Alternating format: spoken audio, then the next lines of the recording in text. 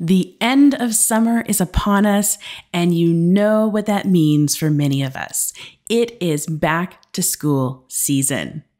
Whether you've been away from Google Classroom for a little bit or you have never used it before, this next series is going to be an important one. Follow along for my back to school Google Classroom guide for students and parents.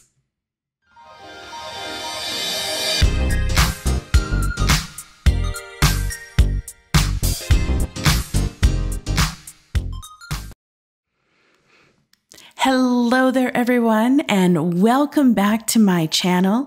If you're brand new here, I'm really happy that you've been able to join us.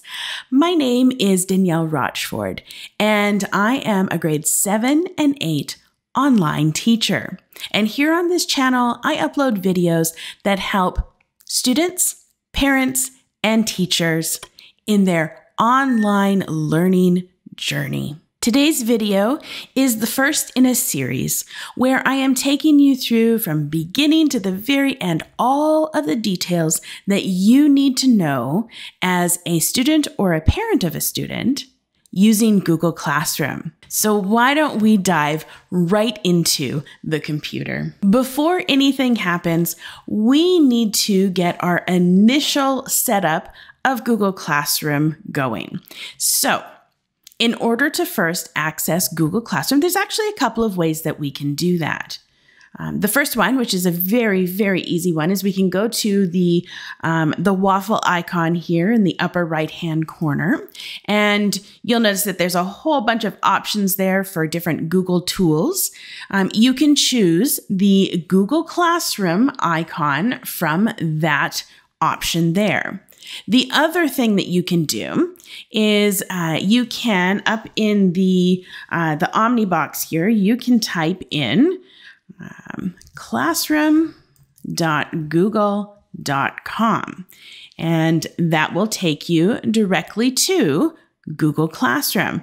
And if it's your first time, there's going to be a few items that you're going to need to do in order to get everything set up.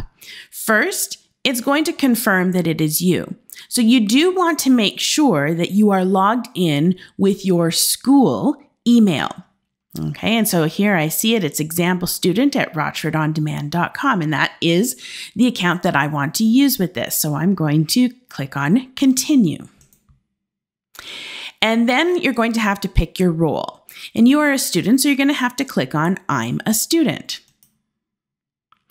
Once you've done that, you will get access to your Google Classroom dashboard.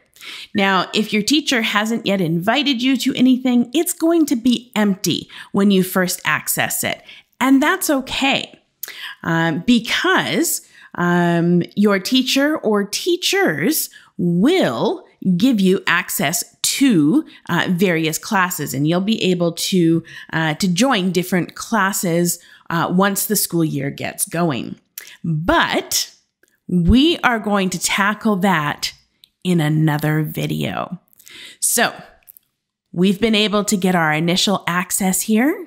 Stick around for the next video, and we'll talk about how you can join different classes and the different ways that you can do that. We'll see you again in the next video.